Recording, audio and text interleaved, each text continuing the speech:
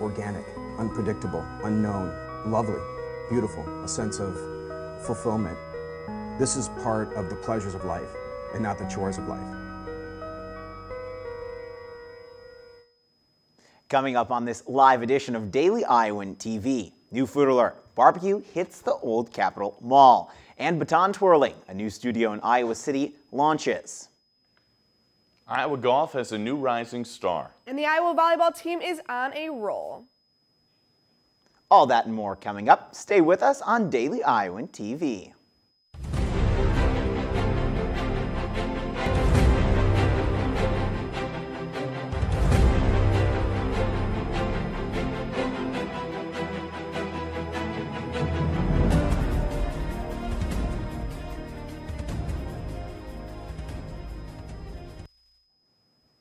Good morning and thanks for joining us. I'm Bradley Martin. Looks like the Old Capitol Mall has some new flavor this week. The newest restaurant, Jimmy Jack's Rib Shack, is shaking things up in the local food economy, bringing you old-fashioned flavors and hearty portion sizes. Jimmy's owners, Jimmy Adrian and Jack Piper, who also own Atlas and Basta, are expressing their excitement to bring barbecue to the downtown area. Jimmy Jack's was named the best barbecue in 2015 and is open 7 days a week. A new baton studio has recently opened in Iowa City. This is the only baton studio in a 130-mile radius of Iowa City. Reporter Mackenzie Cooper has that story.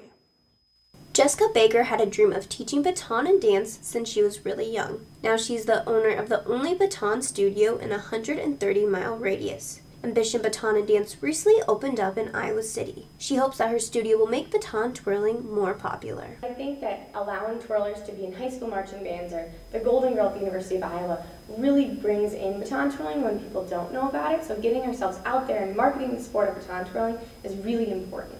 Ambition Baton Twirling was founded in 2008 by Jessica Baker. It offers recreational classes, private lessons, and has 2 competition teams that compete at Miss Majorette of Iowa in May. Next year, dance classes will also be offered at the studio.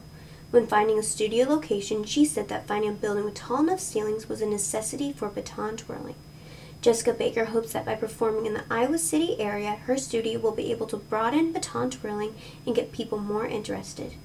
Reporting from Ambition Baton and Dance, this is Mackenzie Cooper, Daily Iowan TV. With midterms taking off, many students on campus are feeling the stress of exams and projects. Reporter Molly Shen brings you that story. It is not easy for UI students to spend their time this week because of the midterm. The main library becomes the most popular spot for group study. Students are so stressful for the amount of midterm. Min Changzhu was one of them, who are overwhelming at his midterms. Having like 1 midterm this week and 3 next week. Actually, I have tons of homework. I normally sleep at 3 o'clock because I have to just spend a lot of time on my homework. Min Changzhu also complained about he have too many terminologies need to memorize for one midterm, and as an health promotion major, he needs to find some warrior image to help her to memorize by Google. Kelsey Stanley, the assistant director of the UI counselor service, gave some suggestions to the UI student. I think it's important to learn different ways to manage stress. And so, to me, one of the most important things is aerobic exercise. We need to dissipate some of the adrenaline that's running in our bodies. So we need some exercise to keep us healthy and keep our minds working well, to keep the blood flowing to our minds. Min Changzhu also feels the same weights. Play basketball with my friends and go to gym and just go work out. And I think that's very stressful. A lot of US students are really stressful right now because they have tons of midterm. They have a lot of papers and exams to do at the same time. However, they can handle it by exercises, but we can still see so many live image in the main library. Molly Shen, Daily Iowan TV. Members of the nonprofit organization Community Health Initiative Haiti are planning to return to Haiti to assist in the damages done by Hurricane Matthew. Friday, October 14th, the Iowa City-based group will be flying out to provide free healthcare services and extra supplies to the community. Community Health Initiative members travel to Haiti 5 times a year to offer the same services. The University of Iowa Biology Department has a hydroponic roof and greenhouse above Bio Building East. Though the greenhouse door, through the greenhouse door, you will see both indigenous and tropical flora. The garden has been open for approximately 1 year thanks to the efforts of Grant Gregory and a team of students performing a pilot of project of sustainability through the Tippy College of Business. And it was pretty chilly walking out of my apartment this morning. Zhao Li is here to tell us more if that cold temperature is around to stay. Zhao? Thanks, Bradley. As you said, the cold temperature will stick around for the remaining of the day. In fact, today we can expect a low of 34 degrees, and you may want to keep your umbrella on hand as there are chances of thunderstorms. Starting from this morning to the mid-afternoon, the temperature will be 59 degrees with rain showers. Moving into the night, the temps will drop slightly into 34 degrees with cloudy skies. And Thursday morning, we can expect a 58 degrees with clear skies. Now taking a look at our 6 days extended forecast. Tomorrow we'll have similar temperatures with a low of 38 degrees. Friday, the temperature will rise up to 68 degrees with also clear skies. Saturday, there's an 80% chance of rain with temps stay in the high 70s. Sunday and next Monday, temperature will also stay in the 70s with cloudy skies. That's all I have for you here at the Weather Studio. Now, Bradley, back to you. Thanks, Zhao. Looking forward to that.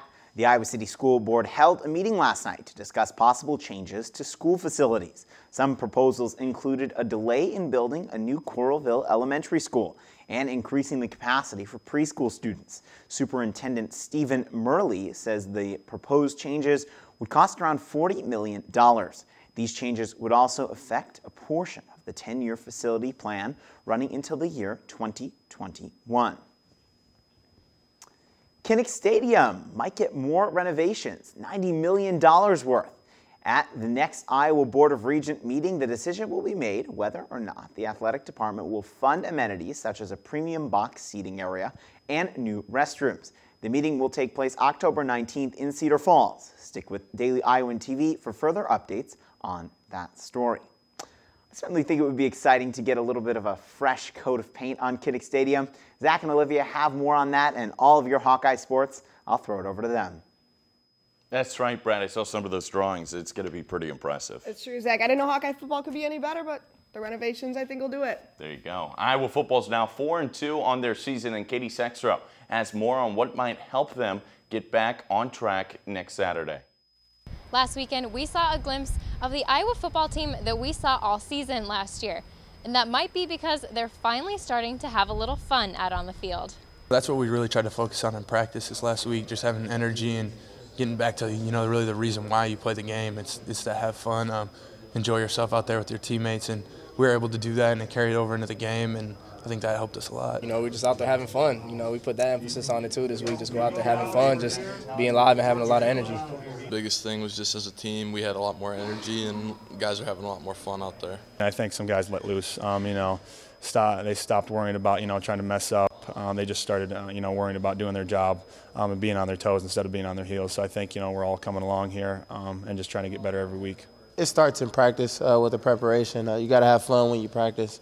And as you practice, it carries on into the game. So, like I said, we had a great week of practice last week, and, we're just going to try to keep that rolling this week and get ready for Saturday. We've done a good job so far this week, just flying around, enjoying each other out there, because we're really blessed to be able to play this game. There will be a lot of people out there that would love to be in our shoes, so just take advantage of that and just have fun with it. Now hopefully this fun mentality can carry over into their game against Purdue this coming weekend. Reporting outside the practice facility, this is Katie Sextro for Daily Iowan TV Sports.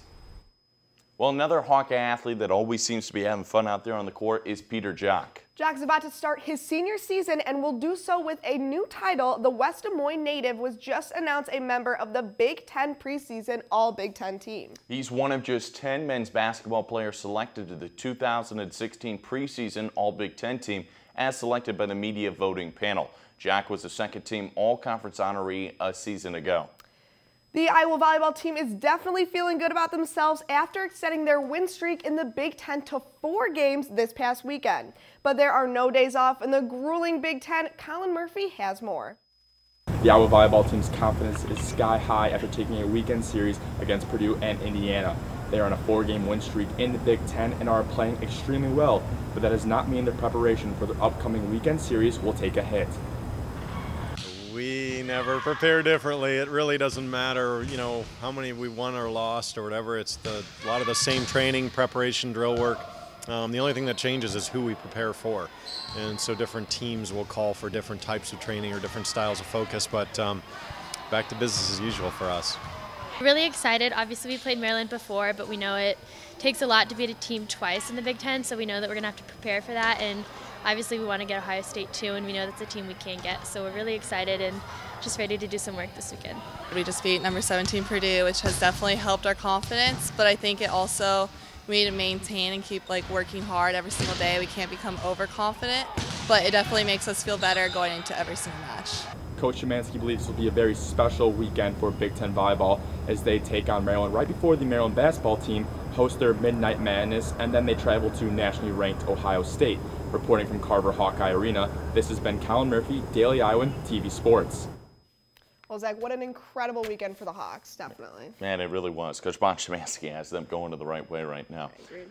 University of Iowa field hockey senior Natalie Cafone has been named Big Ten Offensive Player of the Week. The Big Ten Conference announced yesterday it marks the 4th Big Ten honoree of Cafone's career, and it also marks the 4th weekly award for the Hawkeyes this season. Cafone scored 4 goals and registered 1 assist last weekend, helping the Hawkeyes to a pair of shutout wins over Central Michigan and UC Davis. Cafone was dominant in both games, registering 5 points against Central Michigan and scoring 2 goals against UC Davis. Field hockey reporter John Leo will have more on Cafone and her Iowa career on Thursday's show. Now, golf is all about that next swing, the next chip, and the next putt. Jessica Ip has been itching at the chance to lead her team, and I took a closer look at the junior's career. Jessica Ip has continued to make strides thus far for the University of Iowa golf program. Ip, in her 3rd season repping the black and gold, and the Ontario, Canada native has a lot to look forward to. Coach Megan Menzel saw this potential in Ip from day one. She was a player that had a ton of potential. So she was a little bit of a late bloomer, but has tons of length off the tee, just a very natural ball striker. And so it's very exciting. We knew that we were getting someone that, the sky's kind of the limit for her. We, definitely expect her to be at the top of our lineup, and she's proven several times that she can compete with the best players in the country. So we know that we have a very strong player in her and look for good things every single week out. All that hard work paid dividends for Ip as she earned herself a spot on the Big Ten preseason honor list. She also led her team in the Red Raider Invitational earlier this spring. Right off the fall, that first tournament, I definitely didn't have any expectations, and I think that was I think that was probably a key to success. I think she just continues to evolve as a player, and I think she had a good summer, challenged herself competitively, and she's been kind of preparing for this year, and I think, just continues to get better and better.